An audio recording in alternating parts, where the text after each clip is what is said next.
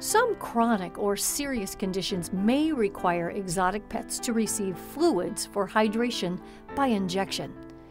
This is usually done in the veterinary clinic or hospital. However, in some cases, your veterinarian may direct you to give fluid therapy at home.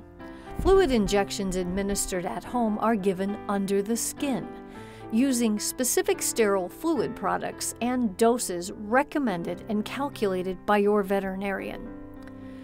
For mammals, fluids are given under the skin over the back using a sterile needle and syringe, or through a special tube directly from the sterile bag of fluids. Be sure to use a new needle each time the bag of fluids is entered and before each injection.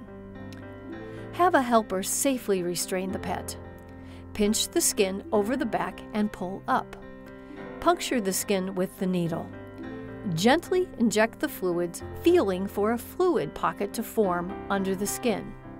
A common error is to go through and through the skin. In this case, you will notice fluids wetting the fur around the injection site.